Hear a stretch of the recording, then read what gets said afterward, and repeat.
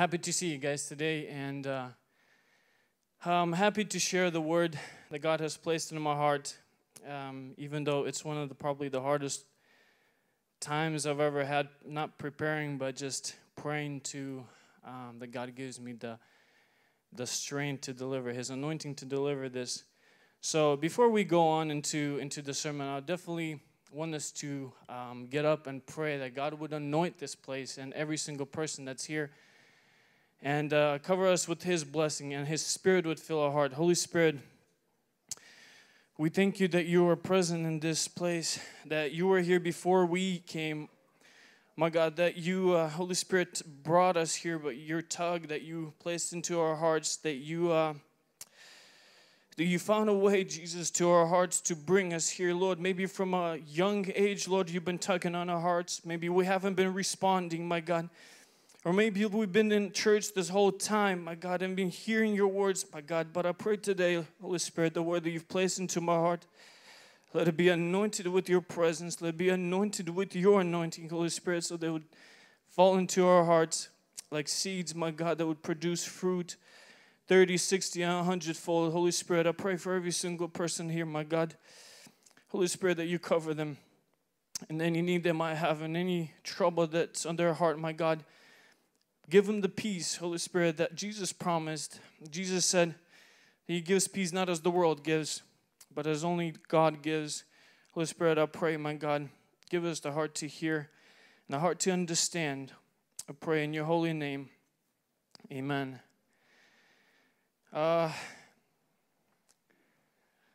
So for the last few weeks, we've been going over the sermon series, pretty much on receiving from God, right? The series called "God Gave You," and then whatever would follow. You know, it's something that we talk about when the process of God taking something into His holy hand, stretching it out, and giving it to us. Now, we as His children, as His church, we take that. Either we know or we don't. Right? We said God gives you time. We might not even think about it, but we're taking that time. And we're receiving that time. Then you're saying God gave you gifts, right? Jane Benya was talking about God gave you gifts. Some of us know or some of us don't know it. Some of us take it, some of us don't even take that. Or, I mean, we have those gifts, but we don't even use what we've taken, right? So we were talking about these things, and today I believe I'll be talking about probably the best gift that God has ever given us is His Holy Spirit.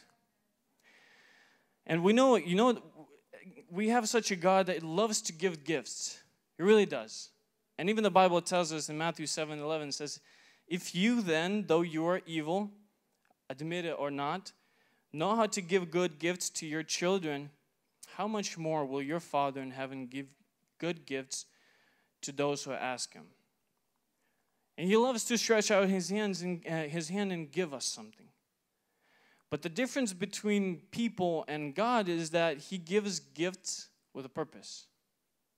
He never gives gifts just like that because it ruins people. A few years back, we had a family Christmas party, and we had a Secret Santa, and we set a standard, right? We have, $40. Whoever you pull it out, you need to buy a gift for about $40, right? There's always that person that buys a gift for $5, and then you weigh 60, and it's like, how is this life fair? But we had a gift that we would need to buy for somebody else, just a normal gift, and then a separate gift would be called the funny gift. So you can spend 10 cents for that, or $1, or however you want to, however much amount of money you want to spend on it, you can. It's up to you. But the point is that it has to be funny. It has to relate to a person. It had to be funny. It could have been anything, honestly. But after the party or opening of presents was over, I'll tell you, most of these funny gifts would go to waste. Had no point. It was just something to make, people laugh. And there was no purpose to really use them for, right? They had really no purpose at that time. Maybe somewhere they would have a purpose, but for that moment, Didn't have a purpose, so most of them would just go to trash. Now, God has given us His Holy Spirit, and it's the most important gift we can receive living on this earth. And it is by His Holy Spirit that we're actually becoming part of His church, becoming part of His body. It is by His Spirit that we're able to come to Him. So He gives us His Holy Spirit. And just a heads up for you guys, I'll try to cover what God has placed on my heart. There's definitely only going to be probably a drop, maybe half a drop, out of the whole entire ocean that I'm going to cover today. Because Holy Spirit is God. And it's impossible to cover Him with our limited minds. But if you guys have your Bibles with you, please open at John chapter 13, verse 1. John chapter 13, verse 1. And I'm going to base the whole entire sermon pretty much on this verse that I'm going to read, my main point that God has placed in my heart. And it says, Jesus knew that the hour had come for Him to leave this world and go to the Father. Having loved His own who were in the world, He loved them to the end. I'll read it again. Jesus knew that the hour had come for Him to leave this world and go to the Father. Having loved His own who were in the world, He loved them to the end. Now, the setting behind this part of Scripture is the Last Supper. Right before we have communion, every single month we have our pastors read over this verse in the Bible, right? This is the Last Supper, and Jesus is done preaching, He's done teaching, He's done performing miracles in the crowds, and He is on His way out of this world, right? He's preparing to step into His last mission, and He was going to leave the world. So He's done ministering to the crowds and crowds of people. He's now preparing to do the mission that He came actually on this earth to do.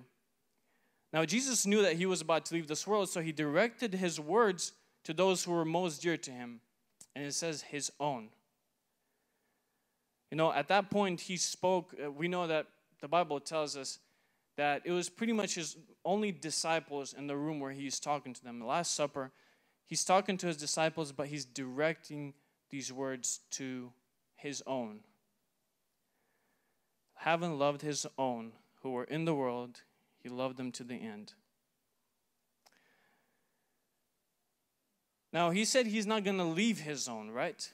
And when we read in John 14:18, Jesus spoke, "I will not leave you as orphans.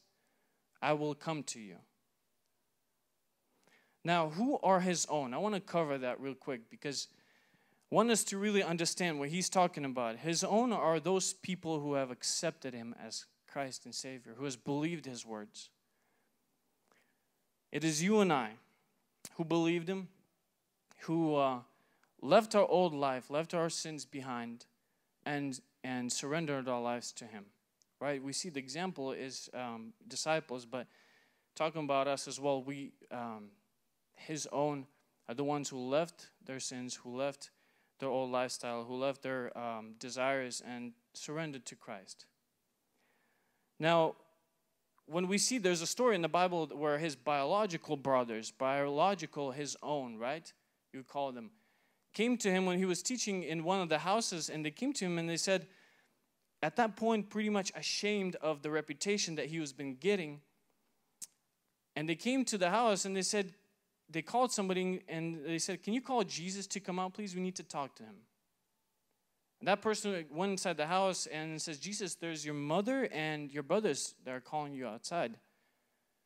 And He said, "Who are my brothers and who is my mother?" And the Scripture tells us, those who have heard and obeyed the words of the Father. And Jesus spoke the words of the Father. So those who obeyed and heard and obeyed the words of Jesus were His own.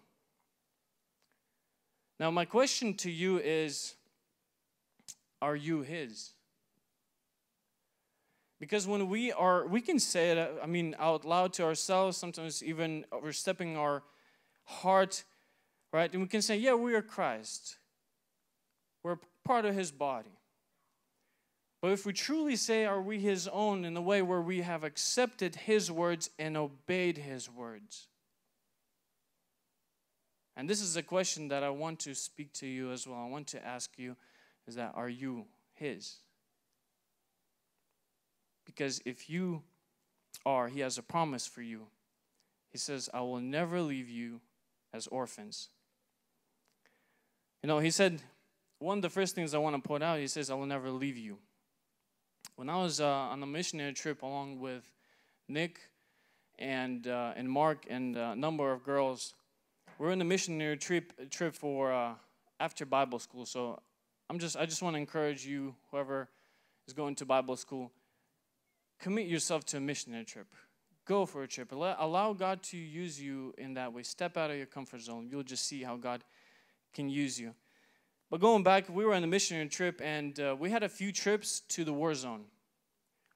Whoever doesn't know, there's a war going on between Russia and Ukraine on the border, and we had a chance to go to the war zone. And we were coming back one time after we unloaded all of the food and passed it around to the refugees. And we were coming back home, and we on two different vans. It was Nick and I driving in one van, and my dad and Mark were driving in the other van. And we saw a military vehicle that was broken down on the side of the street.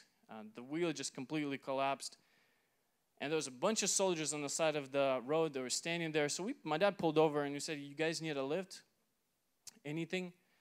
They said, "Yeah, if you guys are going that direction, we'll definitely jump in the back. Even though those are cargo vans, we're gonna jump in as long as you guys can take us to our military station."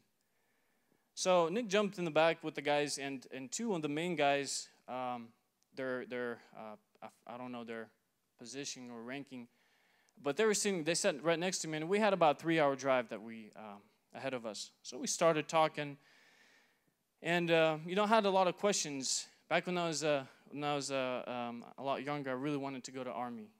My dad would tell me all these stories about Army, and the life in the Army, and I really wanted to go, but it never turned out, and I praise God that I never went to the Army.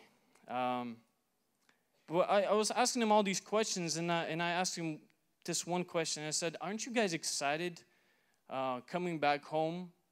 Because they got their vacation time for their families. I said, "Aren't you guys excited to come back home after, seeing all the evil things going on, seeing all the death around you, knowing that, a bullet can catch you around the corner? Aren't you excited to go back home into the comfort of home, into safety, next to your children, and, in a place of peace?" And he said, "Yeah, we are." I said, "But I'll tell you, most of these guys, after a week, they're going to come back to the military station and say, 'Take me back to our guys.'" He said the reason to that is because these guys are going and understanding. At this point, they're excited, but when a little bit of time passes, he said, and I've had it before, when a little bit of time passes, people understand that they're their own fighting still. And he said, and they have this something tugging on them, and they would ditch their homes, and they would come to a military station, and he says, I can't do it. It's bothering me. They're my own guys, my own friends. They're fighting for this country. I need to go too. I can't be in safety. I was honestly surprised to hear that, because I thought, people would mostly run away from those places. I never thought I was going to hear that. And the point that I want to see is, these are older guys. These are army men, right? These are soldiers. And when a group of these soldiers are leaving into a safety, into a place of peace, into a place where their families are, they know that there's some people left behind that are fighting. And they said, I can't leave him like that. Now, when Jesus was leaving this earth, he says, I will not leave you as well. I'm going into a comfort of heaven, into a place of praise and honor for me, but I will never leave you. I'm not going to leave you. And look at the interesting part about this is that Jesus is saying, I will never leave you as orphans.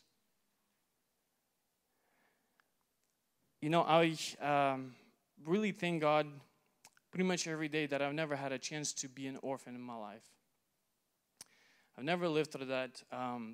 But I have a few family members that we have adopted into our family that back in the day lost their parents, and they were orphans. They were in the foster homes. And before the sermon, I've called my sister. I call my sister now, and I asked her, can I share your story? It's something that I've never lived through, but I've seen you, I've known you for long enough. You're my sister now. Can I share the story? She said, you can share the story for God's glory. I want to tell the story of what it feels to be an orphan.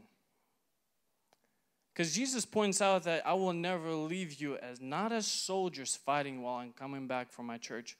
I'm not going to leave you as parents over your children that know how to take care of themselves and of their children. I'm not going to leave you as someone that's, mature enough. He said, I'm not going to leave you as orphans. Understanding that without Christ, we're going to be orphans. And orphans can't protect themselves. They don't have protection around them.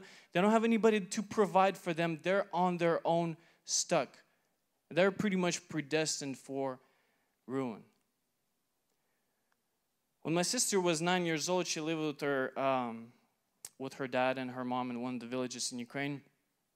And her mom used to drink a lot. Her dad as well, but not as much. Her mom used to drink to a point where she had this psychological thing going on. She had this, something clicked in her head. If you really translate what they call it, it's literally a squirrel.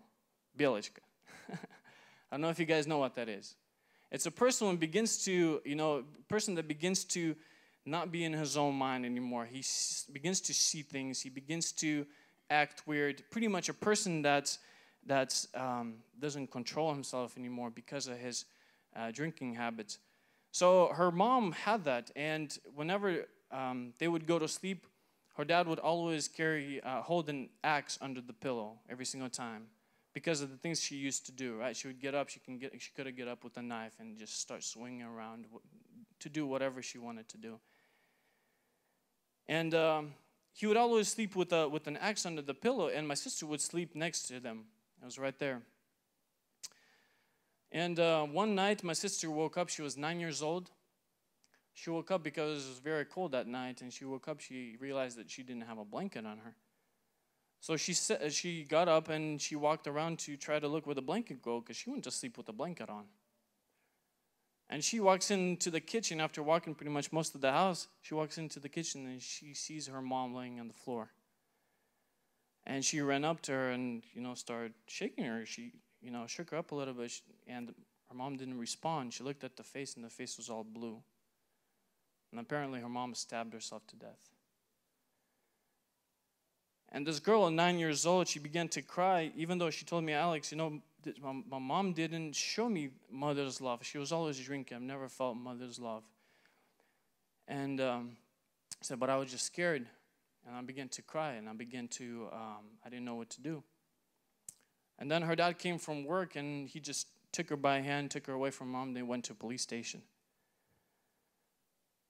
And after they investigated a little bit, they blamed the murder on her dad, and they took him away to prison. And at 9 years old, my sister ended up completely on her own. And she said, Alex, I would just get up in the morning, I would run around, do whatever, and I would come back home. The house was completely empty. Things were locked. She said, people did not care about me at all. I was 9 years old. Said I was, in her, this all over the place. She didn't have anybody to take care of her. She didn't have anybody to look after her. I have a few nephews, and some of them are older than 9 years old. You're afraid to even let them out on the street nowadays with a bicycle. But at 9 years old, she was completely alone. She didn't have anybody. She didn't have a grandma, a grandpa, anybody. She was just out there in the streets on her own at 9 years old. That's an orphan. When Jesus was leaving this earth, he said, I'm not going to leave you guys as orphans. because without me, you will be like that. There's going to be no one that's going to give you a hand. There's going to be no one that's going to protect you. There's going to be no one that's going to provide for you. I want you guys to really ponder on that. And when Jesus was leaving, he said, I will come to you. Now we know that Jesus ascended into heaven. He ascended into heaven, and the scripture tells us that he's now at the right hand of God. He's sitting on the throne at the right hand of God. In Luke 22:69, it says, but from now on, the Son of Man will be seated at the right hand of the mighty God. And Jesus was speaking that. Now think about it. When we think of soldiers that, are old enough to protect themselves, they have the weapons in their hands. They're old enough. They may be wise enough or smart enough to find a way out of things. He's not saying, I'm going to leave you like soldiers. He didn't say that I'm going to leave you as like older people or all adults. He said, I'm not going to leave you like orphans. I really want you guys to think about that. Holy Spirit has been stirring my heart about it for a while. And he said, I'm going to come back to you. Now, how is he going to come back to us when Jesus is sitting at the right hand of God? He said, I will send you a helper. I will send you my Spirit, Holy Spirit. And when you accept me into your heart, you'll receive the Holy Spirit. Now, there's different things that people have different opinions on is theologically, if you're baptized in the Holy Spirit or receive the Holy Spirit. But we know one thing biblically is that we are united into the body of Christ by the Holy Spirit. Romans 8:9 says, you, however, are not in the realm of the flesh, but in the realm of the Spirit, if indeed the Spirit of God lives in you. And if anyone does not have the Spirit of Christ, they do not belong to Christ. Now, who is this Holy Spirit that we're talking about? The most important gift a human being can ever receive living on this earth. There's many books that are written on the Holy Spirit. I've finished one yesterday written by Billy Graham. It's a pretty thick book. There's a lot to cover. There's a lot of things people write about, theologians. There's many different classes that you can take on studying the Holy Spirit. There's many different sermons out there to study the Holy Spirit. And what I know is that that's only a small little jug of water that you can take out of the whole entire ocean. Holy Spirit is God. And this is what Scripture tells us. Holy Spirit is God. He's the third person of the Trinity. The Father, the Son, and the Holy Spirit. Whenever we pray this at the end of our, Sunday services or whatever, we say it in Russian, but we say these words, may the grace of the Lord Jesus Christ and the love of God and the fellowship of the Holy Spirit be with you all, written in 2 Corinthians 13:8. Now, if you say, how can there be three, the Father, the Son, and the Holy Spirit, if there's only one God? And with human words, with human wisdom, we can't really explain that much, but I'll tell you just the best example probably people have been using to explain that is that when you take water, H2O, right? You have the liquid water, you can have ice, and then you can have vapor, but that's all H2O. Or you take the skin, the seed, and the meat of the apple, but it's one apple. Or you take the yolk, the white part, and the shell, it makes up one egg. And of course, it's very simple to say this, and people might say, well, that's a weird example, but that's true. And if we try to understand God to the fullest with our unlimited mind, how can we call him God? He's way beyond our understanding. Now, Holy Spirit has different names. We call him teacher, instructor, director, or leader. John 14:26, it says, but the advocate, the Holy Spirit, whom the Father will send in my name, will teach you all the things and will remind you of everything I have said to you. Now, he's also our advocate, the one that intercedes for us, that guards us, the one that stands up to us. John 16:7 says, but very truly I tell you, it is for your good that I'm going away. Unless I go away, the advocate will not come to you, but if I go, I will send him to you. In John chapter 14, verses 15 and 16, it says, if you love me, keep my commands, and I will ask the Father, and he will give you another advocate to help you and be with you forever, the Spirit of truth. Now, Holy Spirit is not only a helper and an advocate, He's also the one that convicts us of our sin. Because people sometimes think, I'm convicting of sin. They mess it up with condemnation. It's two different things. The Bible tells us, 2 Corinthians 7:10, it says, godly sorrow brings repentance that leads to salvation and leaves no regret. But worldly sorrow brings death. In John chapter 16, verse 8, it says, when He comes, He will prove the world to be in the wrong about sin and righteousness and judgment. Now, one day we were in the world, and God, by the power of the Holy Spirit, convicted us of that. And we, understanding that we're in need of a Savior, would come to the cross, and through Jesus Christ, we would receive the reconciliation with the Father. Now, He's not a force. How many people understand it, and they say it when they're talking about the Holy Spirit. It's not an it, it's a He. He's a person. He has His own personality, separate from the Father, the Son, and the Holy Spirit. Whenever people are getting baptized, and we have baptisms going on there, from different churches, people come here to the pool. We have baptisms every May and every fall. And whenever a person is getting baptized, they said, in the name of the Father, the Son, and the Holy Spirit, I baptize you. So we're being baptized in the Father, and the Son, and the Holy Spirit. And when we read 2 Corinthians, as we already read, 13:14, it says, may the grace of the Lord Jesus Christ and the love of God and the fellowship of the Holy Spirit be with you all. Now, He also has feelings. He can rejoice. He can be happy. He brings us peace. But He can also be grieved and quenched by Christians. Ephesians 4:30, it says, do not grieve the Holy Spirit with whom you were sealed of the day of redemption. And what does it mean to grieve? Whenever we sin, whenever we mess up, whenever we stumble, we grieve the Holy Spirit.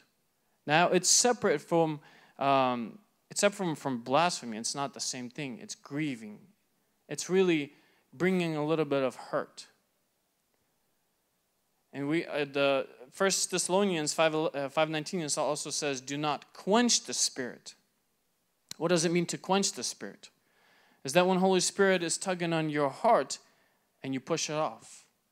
Holy Spirit begins to tug you somewhere or to do something or spend time with you and you push it off. You quench it. You quench what Holy Spirit wants to do within you. It's like trying to, it's a little bit like pouring out water over a fire.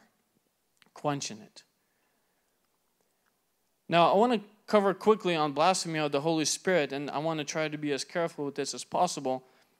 But I believe blasphemy on the Holy Spirit is one of the biggest tools the devil tries to use sometimes against Christians. When I was a little kid, for a very long time, I was praying to receive the baptism of the Holy Spirit, and I was afraid that I'm going to blaspheme the Holy Spirit, and I was so afraid to be seeking, to be baptized in the Holy, to be baptized and speak in tongues, but after a while, after I went to Bible school, throughout this whole time, for many years and years and years, people would pray with me. Even before we received water baptism, pastors would pray, and I was so afraid I wouldn't allow, because I was afraid to blaspheme the Holy Spirit. And during Bible school, I remember we were praying one time, and there were no pastors, there was nobody else, just a group of people. Pretty much the whole Bible school got together, and we were praying, and people started coming out to the front and praying for each other. And I remember I was standing in the front by myself, and I was praying on my knees, and this just brokenness came before God. And all of a sudden, I felt that somebody was standing on their knees right next to me, and a hand just went on my shoulder. And as soon as that hand touched me, I began speaking in tongues. This person was Slavik Jasinski. I remember I was like, dude, you should be a pastor. Pastors prayed for me, and nothing happened. I was like, you got some anointing on you. But even then, devil begins to send you these thoughts. You probably blasphemed the Holy Spirit. You probably did this, and it hinders us. It hinders us from serving God. And a lot of people I know people shared their stories, their testimonies with me, how they were so afraid that they blasphemed the Holy Spirit, that they were afraid. They didn't even know if they should go to church anymore. If you're afraid that you've blasphemed the Holy Spirit in your thoughts, or maybe there's a moment where you tried to pray in tongues and you thought that you blasphemed the Holy Spirit and the devil is using that against you, trust me, if you have those warnings in you, or these feelings in you, that's the first sign that you haven't blasphemed the Holy Spirit. If you have conviction in your heart and if you have this tug in your heart, that's the first thing that will tell you that you haven't blasphemed on the Holy Spirit. Now, I want to read a few passages. I want us to really think about it as well, because I know the devil has been using this for some of you guys as a big hindrance. Luke 12:10, it says, "And everyone who speaks a word against the Son of Man, Jesus Christ, will be forgiven. But anyone who blasphemes against the Holy Spirit will not be forgiven."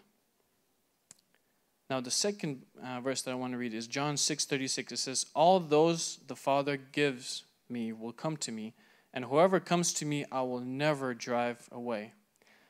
Now, what about a person that blasphemed the Holy Spirit? What if that person comes to God? Will he drive them away? Exactly. Because a person that has blasphemed the Holy Spirit, he will never come to God. He will never find the need to come to God. He will never be convicted, and he will never find the need in the Savior. Therefore, he's never going to come to God. And this is something to be afraid of as well. In 1 Corinthians chapter 12, verse 3, it says, "Therefore, I want you to know that no one who is speaking by the Spirit of God says, 'Jesus be cursed,' and no one can say, 'Jesus is Lord,' except by the Holy Spirit." So, it is Holy Spirit that brings us into, maybe even through conviction, brings us to Christ. And through him we can receive salvation. Through him we have eternal life. Through him we're not rejected. So therefore, if Holy Spirit is tugging on your heart and even warning you of some things, don't push it off. Don't push it off. Because it's a very good sign the Holy Spirit is doing his work in your heart. And that's a very good thing that's going on. Accept it. Take it. If Holy Spirit is tugging in your heart to leave your ways, leave your sins, do it. Because that's the tug of the Holy Spirit. And by rejecting it many times, we know that's written about in the Bible as well, that their hearts were hardened. And Holy Spirit would step away from those people, and those people would never find the need in a Savior anymore. They would never be tugged by the Holy Spirit anymore, and they would step away, never to come back to Christ. Because you can't repent unless you understand that you are a sinner and in need of a Savior. And the work of the Holy Spirit is to tell you that you're in the need of a Savior. John 6:8 says, "When he comes, he will prove the world to be in the wrong about sin and righteousness and judgment." So we know that's the work of the Holy Spirit. So if you guys were, in a moment, in a season in your life that maybe you are right now, that your devil is using that against you to tell you, well, you've already probably blasphemed the Holy Spirit. There's no salvation for you. Give up on what you're trying to do. I tell you, if you're already having that, don't listen to the voice of the devil. Rebuke him in the name of Jesus, and he will flee. But if you're getting convicted, and if you're getting that tug in your heart, don't push it off. Don't iron your consciousness out. Take it, bring it to Christ, surrender yourself to him, confess your sins, let go of them, and he will accept you, and he will take you, and he will use you in his will that he's predestined for you personally. Now, why did he give us the Holy Spirit? He's given us such an amazing gift, his own self, into our own hearts. Why would he? To comfort us, to teach us, to purify us. We know that the work of Jesus Christ on this earth was to come into this world, to preach the word of God, to go on the cross, and by his sacrifice bring salvation for humans. That was the work of Jesus Christ, to bring salvation, and it is only through Jesus Christ we have salvation. He is only the way, the truth, and the life. It is through Jesus Christ. But when Jesus has died on the cross and went and ascended into heaven and sat at the right hand of God, Holy Spirit came here to this earth and His work began. His work of pruning, His work of cleansing us, His work of purifying us as people, and being able to bring us into purity, so we can glorify God through our lives. Because the main point of Holy Spirit on this earth is to glorify Christ. But my point is that what can we do in this world without the Holy Spirit? Nothing. You know, we had a chance with Nick as well, with some other guys. We had a chance to visit. We just went out into San Francisco and we just walked the streets a little bit, and we tried to spend some time reaching out to people that are hopeless, that are in the streets, that live in the streets, and that are, they're rejected by people. You come up to these people and they already know that what you probably think of me, they already know that. Right? So we came to San Francisco, and we were just walking around. We were passing some food around, trying to pray for people, talking to them. And after a while, we got rejected by some people. People definitely said I don't need anything. I'll just take a food, but I don't need no prayer. I don't need no church. I don't need any of what you guys have to offer. And after a whole day of walking around, we're just tired, and we just sat in the car.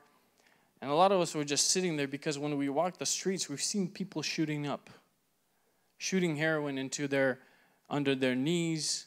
It's in the middle of the street, how, these drug deals are going on and everything. We walk through the streets and we're just completely blown away of what is going on in this world. And we sat in the car after and said, what can we do? Many people, young or old or even very old, they think they have wisdom. Or even us as youth, we think we have wisdom. We think we have the strength. We think we have the abilities or the energy to do some things. There's nothing that we can do in this world without the power of the Holy Spirit living in us. I was on my trip that I went to Minnesota. I was talking to a guy that came with me. It was actually Eddie's brother. He came from Washington. And we were just sitting in the hotel after the meeting. And we were just talking about the things that are going on at this point in this world. You guys have been hearing about the laws that have been passed, and how other states are just jumping at it as well and just trying to go even farther than that. And you look at all these things, we're just kind of thinking, and it's hard to even grasp that this is actually happening. How in the world how do we come to this place? And I was after we've talked, I was just this burden, and I was just driving in a taxi that took me to the airport, and I was just walking through the airport. I still had some time in this burden in my heart, and I was just praying over it. I was like, Lord, how in the world is this happening? Where is your church at? Where are we as Christians? Where are we at? We see all these things going on. Why don't we see the church doing some things that the world looks at and says, what is going on there? What are they doing? When I was walking around, and I've walked through a little stand. It's a bar stand, and people are just drinking on the spot. It's not even food. It's just drinks. People are just drinking there and watching, sports, whatever. And right next to it, not even a wall separating, was a little store, and the Christian song was playing. I said, it's interesting, but the tug that I got Holy Spirit speaking to my heart is, sometimes that's the only thing we are doing as Christians. It's turning on some Christian music. We can't do anything without the power of the Holy Spirit.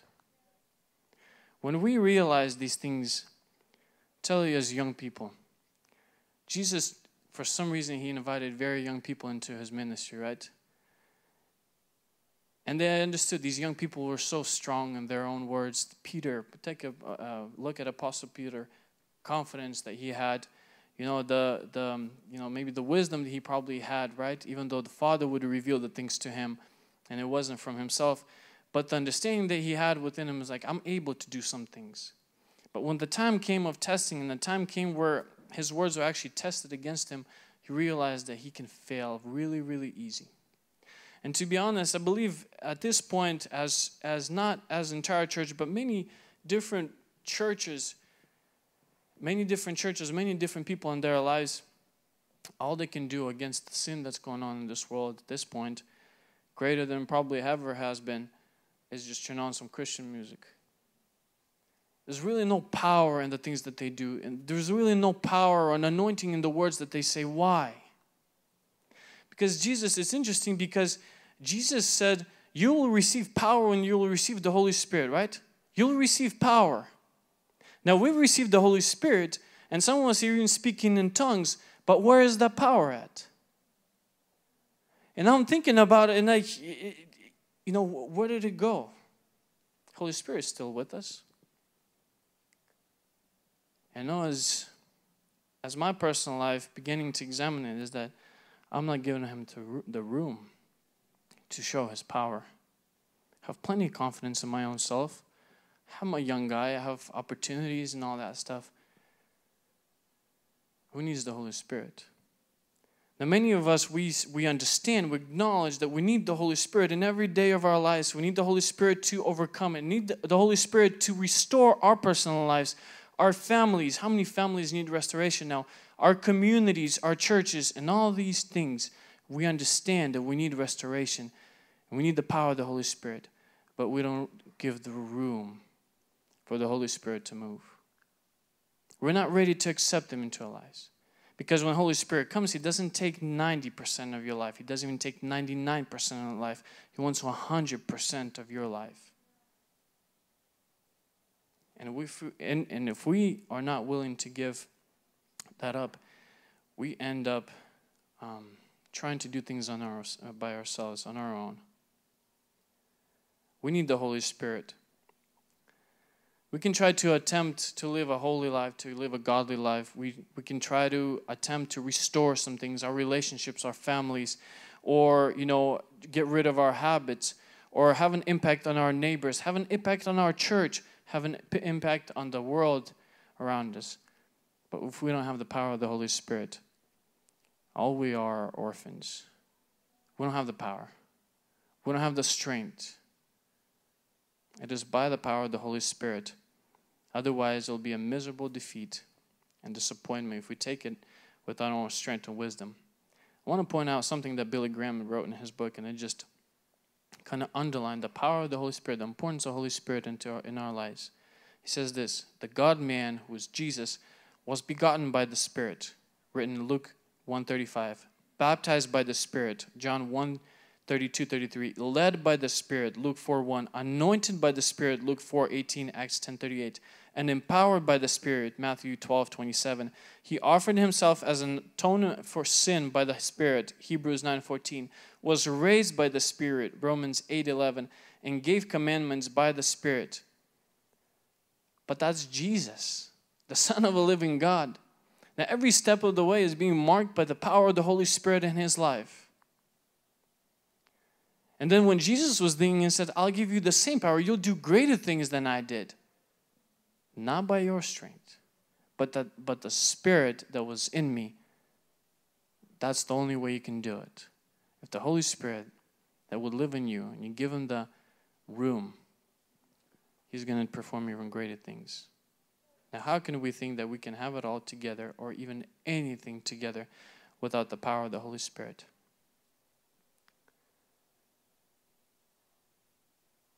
No, Holy Spirit can purify us. He'll prepare us for eternal life. He'll give us strength. He'll give us strength to face any demonic forces, any temptations, any strongholds. But his main power is his main goal on this earth is to glorify Christ. Now we as this church, that's our goal as well, is to glorify Christ. Now when you take these things together, and you understand it. We all understand it. I'm pretty sure we're sitting here together. We all understand it. But what should we do to actually make it happen now? Because we've seen in our lives, I don't know about you guys, but I've had seasons in my life where I've tried to be better by myself.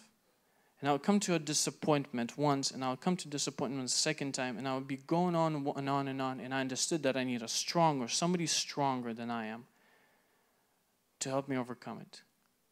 I know one time and during Sunday service, I was praying during worship, and I was praying, and Holy Spirit so strongly spoke into my heart, and He said, Alex, I will fight your battles. And people, who needs the Holy Spirit now to fight their battles?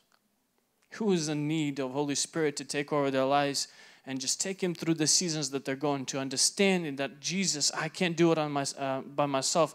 Holy Spirit, I need you to take me and fight my battles.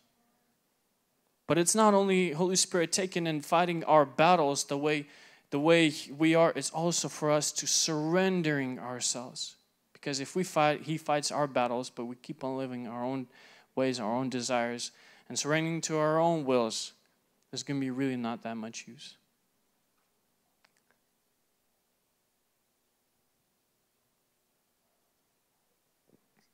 Do we need Him now? You know, young people, I believe that in this time I'm looking around, and I know usually older people say, man, there's so much evil in this world. There's so much evil in this world. I think as young people, we begin to understand it ourselves. There's just way too much evil out there in the world. And if we don't have the power of the Holy Spirit within us, we're going to be like those orphans. Without the protection, we're going to be failing the way we're failing. We're going to be weak the way we would be weak by ourselves if we don't give the power of the Holy Spirit. If we don't give the space for the Holy Spirit. You know, I was thinking about these new laws that are going on, and give it a year or two ago, we would probably think that it would be barbaric to do the things that they're doing right now. Now, if we're at this point, we understand the devil takes usually people farther than they wanted to go, into a deeper sin that they ever wanted to go. If we see the things that are going on right now, and babies are being slaughtered, and things around us, it becomes a norm. Who doesn't promise us there comes a time when they're going to think that the people who declare Christ as their Lord and Savior are not worthy to live on this earth? At this point, we say that we're living in such a country, it's impossible for things like this to happen. Impossible. I tell you, young people, everything is possible. But it's also possible for us as Christians, for us as believers, if we give the space for the Holy Spirit, because if we have accepted Christ into our lives, Holy Spirit lives in us. But He can't use the power that He has within Him if we don't have the space. How can we in our lives, if we don't spend the time in the presence of the Holy Spirit, in His Word, how can we have the strength that is promised in this Word if we don't even realize that the promise is there?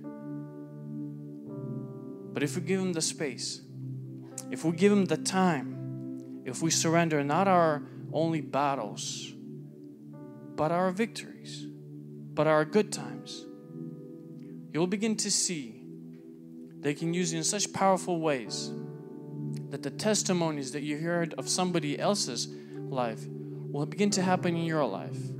The strength that will come to your life that you heard of only before.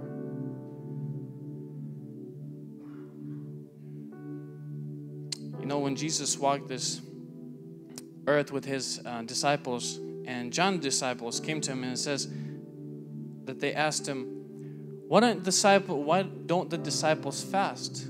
Because we're fasting, the Pharisees are fasting. And Jesus says, well, the groom is with them. They're not fasting right now because the groom is with them. Once the groom leaves, they're going to fast. And for me at this time, I'm thinking, man, now we should probably fast and cry because we don't give the place for the Holy Spirit to move in our lives. It needs to raise up a cry within our hearts. Young people, God has created you in your mother's womb. His will is for you to have the power of the Holy Spirit. His will is for His church to be alive. For His will is for the world around us to see His church and they say they have something so powerful within them. What is it? I want that. But if we don't give the space for the Holy Spirit to move within us, we don't spend our time with Him, we don't give ourselves to Him in the ways that He desires, how can He move within us? then the world doesn't even notice the church around themselves. But His will is for you, since He has created you, since He has planned things out for your personal life, is for you to live in the power and anointing on the Spirit, and not to live as an orphan. You know, I was talking to my sister. I was really surprised that she didn't, how to say it, didn't break a tear when she was talking about her experience. You know, for me, when I was thinking about it, I had some tears rolling down my eyes. But there's something that happened in her life, the things that she lived through, it's like they were erased. She says, I have glimpses. I see these glimpses, you know, of my life back in the day, of being an orphan. How many of us wants that life to be behind us? Who needs the power of the Holy Spirit to overcome the sin in their life, the habits in their lives? Who needs the power of the Holy Spirit to forgive other people, to forgive parents, forgive family members? Who needs the power to get up in the ways, in the place that they're used to? They just give up on the life. They give up. How many people need the power of the Holy Spirit to give up the depression that overcame their life? It's only by the power of the Holy Spirit. Young people, once we realize it, man, this world is going to see the true church come into life. Man, how I want that is when our youth would get together and begin to pray in such a, surrender to Christ, pray in spirit. And how I've heard of stories, people would run up to the building because they would think that the building is on fire. Because there's such a presence of the Holy Spirit that they would notice these people are God's people. They're not no orphans anymore. They're way more stronger than those soldiers with weapons. They're not orphans. Young people, I want to wrap up with, if you guys can get up, I want to read John 13:1 once again. It says, having loved His own. That's you and I who have accepted Christ into our lives. Having loved you, those who are in the world, He loved them to the very end. Now, if you're experiencing the loneliness in your life, maybe you've been saying, man, I've been fighting this on my own. I've even felt that I've prayed to God so many times, but He hasn't heard me. I feel like I'm in this world on my own. Maybe depression is overtaking you because you see all the evil around you and you can't accept the light that's shining through. I tell you that He loved you. And He loved you till the end. Now you are still living. That's not the end for you.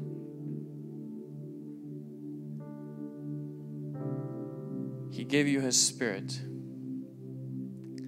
Hadima said today, He's giving you everything. He's given you everything for victory as well. It's not your strength, and it's not your attempt, and it's not your trying, it's not your wisdom. It's the power of the Holy Spirit. Now, what we need to do is we need to surrender to Him. And not only in this service, but also when you go back home, surrender to Him. When you begin to have thoughts in your mind, when you begin to have temptations coming your way, surrender to Him. Begin to spend the time with Him. He has the power. Now He has the power. He had the power to raise Jesus from the dead. You think He doesn't have the power to raise you up from your situation? Now, if you have the Holy Spirit tugging your heart and saying there's sin in your life, you need to confess it. You need to surrender. You need to give that up. Don't push it away. Don't let it grow even more. Don't push it away. Don't quench the Holy Spirit in this. Now be willing to leave your old life behind. And I know the scripture tells us that He will give you the victory. He will give you the victory, and only through the blood of Jesus Christ and by the power of the Holy Spirit, you will receive what you've been desperate for. Young people, God has a plan for your life. But it can never be achieved without the power of the Holy Spirit. We need to realize it. As young people, we need to realize it. Because once we do, we're going to start living in our potential, highest potential for kingdom of God. I want us to pray for now. And if you have that tug in your heart where God is saying, look, there's something in your life that you need to give up. And it's really important. And I ask you, don't look at the people around you. Because it is between you and God. God has a plan for your personal life. And it has to be up to you if you really want that. And if you really want that, surrender it to Him. Confess it. Be willing to leave it. And He knows He's going to help you in it.